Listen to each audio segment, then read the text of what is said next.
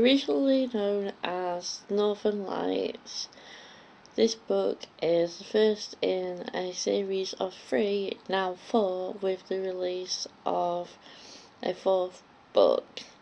It tells the story of a girl called Lyra who discovers, amongst other things, something called a alethiometer, which is why the film that was based on this book was titled The Golden Compass.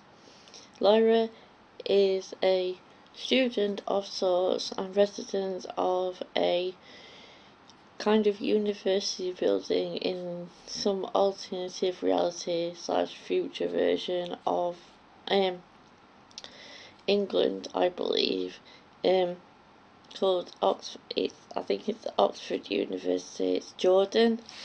It's called Jordan, and I'll warn you now, there is spoilers in this video. There should be a title card that says this is spoilers.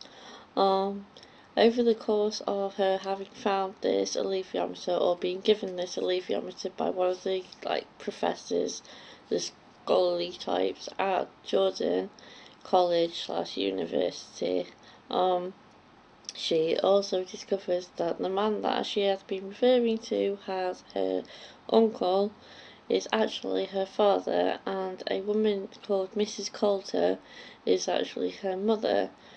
She then ends up going on a journey because something that's referred to as the gobblers have been taking children. This is a journey of discovery for Lyra, who finds out that Mrs. Coulter, who she initially ends up being an apprentice of, has been one of the people orchestrating taking these children. There is a belief about this stuff called dust with a capital D, that it is from the original sin in the Bible. There is kind of a Bible-y stuff towards the end of the book, which I think a lot of the book isn't covered in the first film, and there wasn't another film made after this first one. There are people that believe that this dust is part of the original sin from Adam and Eve, and that it's a bad thing. And Lord Azrael, who is, as it turns out, Lyra's father, and Mrs. Coulter, who is her mother, have different opinions as to what dust can do.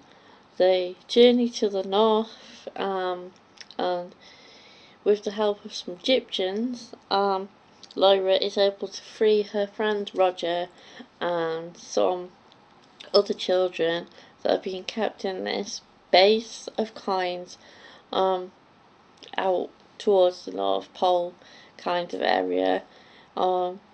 She discovers, with the help of this air balloon pilot guy and the Egyptians, a bear who's a fighting bear called Yorick Bernison, and together with Yorick and the Egyptians and others, they travel across and help to rescue these children, who they discover they have these creatures that are connected to them, that are called daemons. Well, demons, but it's spelled Daemon, but it's pronounced demons.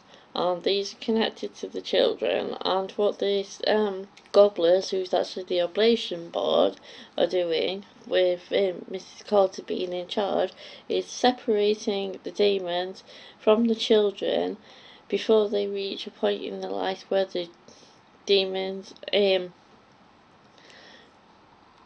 choose a fixed creature to be. So, for example, Lord Azrael's is some kind of panther or something like that. Mrs. Coulter's is a golden monkey. There's other people that have dogs, cats, that kind of thing, birds. When you're a child, your demon doesn't pick a fixed creature to be. It fluctuates between different ones.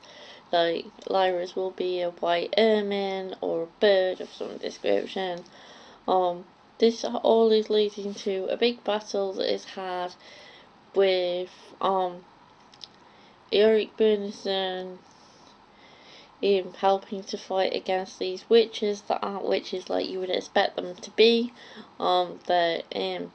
They seem to have two different sides to them. There's those that are more on the side of the oblation board, the gobblers, and those that are more kind of agreeing with Lord Azrael. So I found this book really good.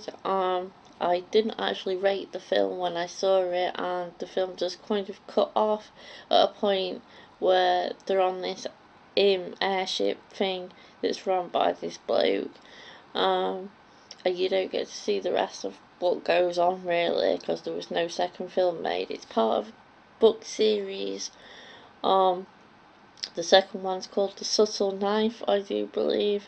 If you are interested in this Northern Lights series, now there are 4 books out on the continuing journey of Lyra and her demon, etc. I would recommend going and getting these books. I have other books that I'm now reading. I'm reading S.J. Jones' Winter Song now, and be moving on to Shadow Song. I have a bunch of other books that I haven't finished that I've kind of done reviews on my second channel, Magic Reviews. There is a page on Facebook for that if you want to look at those videos, and I shall be back with more reviews soon. Bye!